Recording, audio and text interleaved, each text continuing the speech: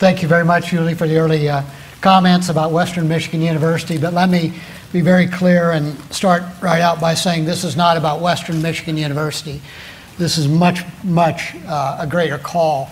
It's about all of our educational institutions, higher education, community colleges doing more to make sure that we serve and provide great support and service to those who have served us so very well. We have had great success on our campus, but it is not by accident. It is really about commitment. And I think that's what we're about here today, is commitment, to make sure that we do the right thing. I have an early trustee at that time in 2007 when we started this thing. Trustee Archer's here with us today, and thank you very much.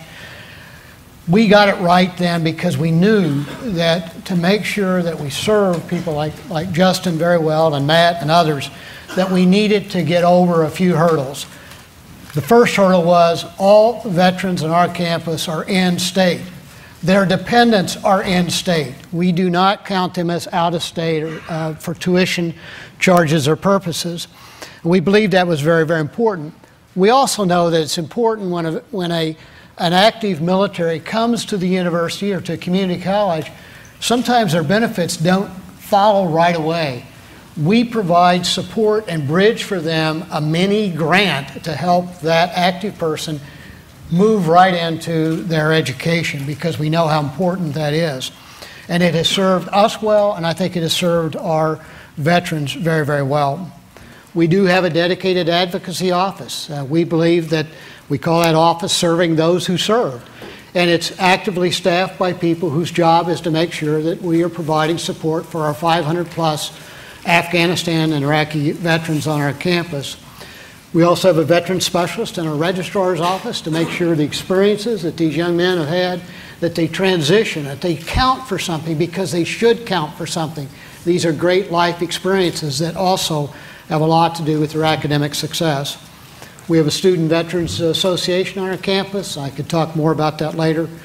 And we also make sure when those veterans walk across that stage and receive the degree that they've earned, that they are acknowledged in a special way with an honor cord that's red, white, and blue. Because we want to make sure that we are there at the beginning, we're there as they graduate, and we're going to be there as they seek employment. And finally, I'll just end with one thing, although I have many more things to say. We were identified recently as a Vet Success University. We're one of 11 in the United States. Great support from this office, from our general, and also from Senator Allen, Director Allen. Thank you for your support. Well, what this means is this is a gift to all of Michigan, because we will have provided for us a vocational counselor supported by the VA, and also an outreach coordinator to make sure that veterans know the benefits that are out there that they can access, not only Western Michigan University, but other institutions in our state.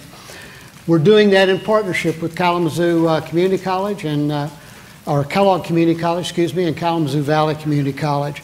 So we're very proud of our successes, but the story again today is that we can do more. And the benefit to our university is that, yeah, we provide a great education, but these veterans are enriching and enhancing our university through their stories or life experiences, and wow, it just makes it a much richer environment than it was before. Thank you. Very good. Thank you. Yeah, that's great. What